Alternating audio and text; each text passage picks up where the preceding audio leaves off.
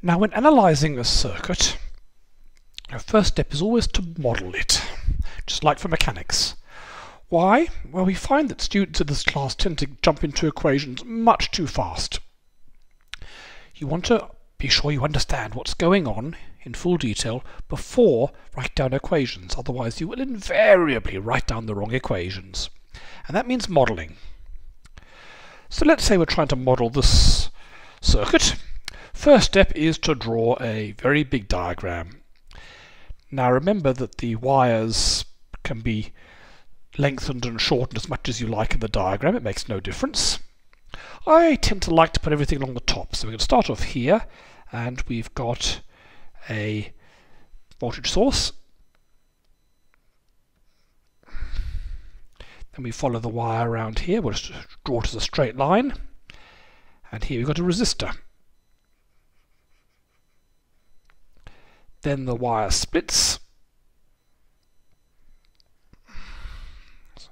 One branch goes to another voltage source. The other branch goes to another resistor. And then it loops all the way back round again at the bottom.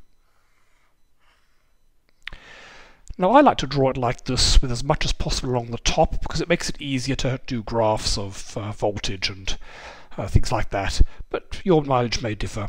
An important thing is to draw this whole thing pretty big because you're going to want to add lots of things to it. The first thing you're going to want to add is currents. Now you may not always know which way the current's going to flow, in this case it's pretty obvious, or is it? I like to draw with variable thickness to show how it's splitting. So let's say we have a current here, and I'll draw it quite thick because there's going to be a big current here. And then it's going to split. Some of the current's going to go this way, and some of the current's going to go that way. So I draw it a bit thinner there. This is just a visual representation of where things are splitting.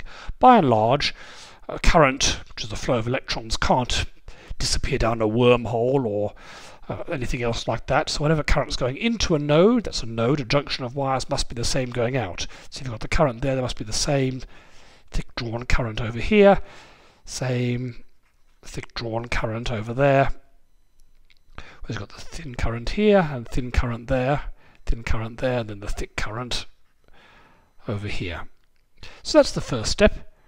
Take your real circuit and draw it as a nice big circuit diagram with idealized components, and then mark in the currents, probably give them names like I1, I2 and I3.